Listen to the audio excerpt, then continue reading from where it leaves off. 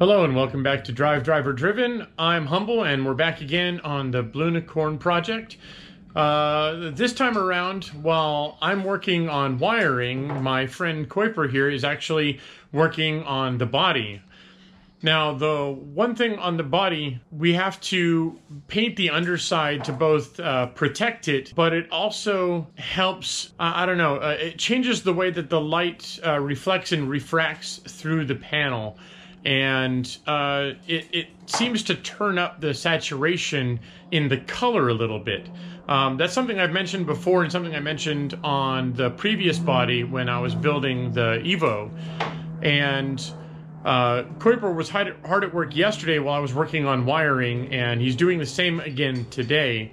So while I'm poking around at the car, what I'll do is I'll set up the camera to show what he's doing. But let me show you what he's working on right now. So here's the first of the side pods that he did yesterday. As you can see, we got the kind of black primer coat on the panel. Again, this is just to help seal and protect. We'll come back and around the edges. I'll touch these up all later. But if we go around to the sunny side of the panel, the blue just seems more saturated. The color just seems richer to my eyes than when the panel is open and clear in the back previously. And then here's Kuyper hard at work actually taping off the nose. Again, same thing, just protect all the edges, all the painted surfaces. Down here around the headlight buckets, we're actually, they are real carbon fiber this time. As you can see here, you don't want any of this really thin primer to seep down in there. So he's doing an excellent job of taping everything off to make sure that we don't get any drips or runs where there shouldn't be. So I'll set you guys up with a view, and we'll watch Kuyper get the nose all painted up, and I'm going to continue to slave away in the garage on the wiring harness. Not much to look at there really. Wiring and painting, there's not a whole lot to see while the paint's drying and the wiring is being done. So I'll leave you guys to it, and we'll come back in a bit.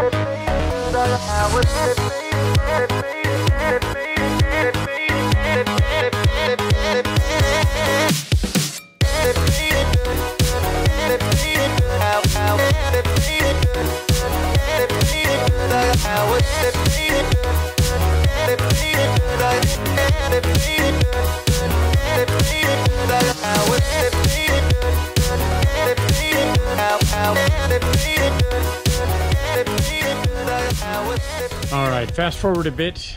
Kuyper's gone home, but again, huge thanks to him for knocking these out. But let me show you what he did, and then I'll show you what I did. Kuyper went through and did an awesome job getting these all, it's basically like a black primer that goes on the back here. Covered every surface really, all up in here, all up across the vent. So everything's blacked out. I mean, it looks fantastic. Next up, under the nose, up in the wheel well area, is those are going to be hit with some undercoating to protect the fiberglass from rock chips. Ditto for the rear here. In the wheel well in this area. And then a little bit back here will also be hit with that protective rubberized paint to help keep, again, rocks from cracking the fiberglass, which was a problem before. It would chip out the back of the rear clamshell. Did a pretty good job on all the little fiddly areas down and around the neck of ducts, up around in the corners. All these edges, most of these are done, but some of them, like around in this area that's taped, I'll go back over later with a black paint pen, and that just sharpens up all the corners and makes it look like a more finished product. As for what I've been up to, it doesn't look like a whole lot actually, but on the rear, I have my fog light mounted. This is a Cartec FIA fog light. And what I'm going to do is just mount it on the back of the transmission here with a nice bracket. I modified our rear harness. This is the Ultima harness.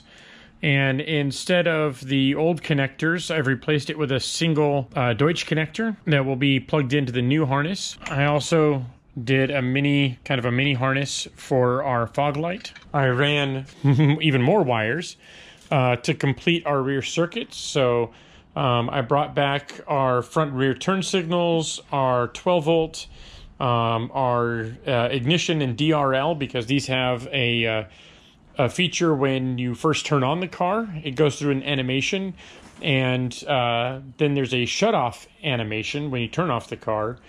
And then lastly, there's different functions for DRL or side light or what have you, and reverse light, all packed into the single tail light. So I ran all the wires for those features. I got our fuel pump done, our tank sender done. This explosion of mess continues to get worse. Up in this area, I've done our buttons. So these are for the steering wheel buttons, the Raptor switches. Those are ready to go now. Our side light is done. And then there's some more lines run across for other dash features, like our digital dash, our aim dash is wired now. I ran some wires for our warning lights under there. So those will be ready. And did some work on the other side. So this is our main AC block. It's not mounted yet, but this guy's gonna sit right here. And then our power and ground will come off of that forward. These are our power and ground lines for the ECU for the engine. And those will be wrapped up in the front here. So I'm going to have 2 main relays. I'm not sure if I talked about them yet, but I've got them sort of set up here.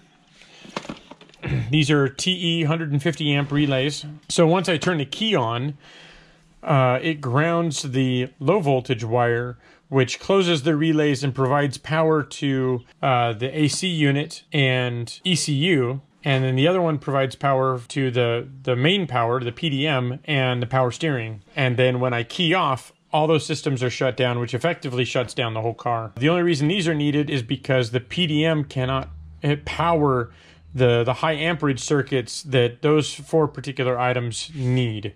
So that's why I needed to get these guys. And they're going to sit up in the firewall up on this area with our main kill switch, which will kill the power line that feeds those and the alternator in the rest of the car. That's kind of where I'm at for wiring. So thanks to Kuyper again for helping out. Got a lot done, and doesn't look like I got a lot done, but wiring is just a headache that never ends. I'm going to continue to make progress on this. I have a deadline by the end of the month, really. So we're going to keep chipping away at it. Now that the body's painted, though, I can get it prepared for final assembly, which is putting the sound deadening in, putting the heat insulation in, and then putting the final wiring sublooms in where they belong, so that those parts are just bolt-in pieces and ready to go. With that, I think I'm going to call it a day. So thank you for watching, and I'll see you next time.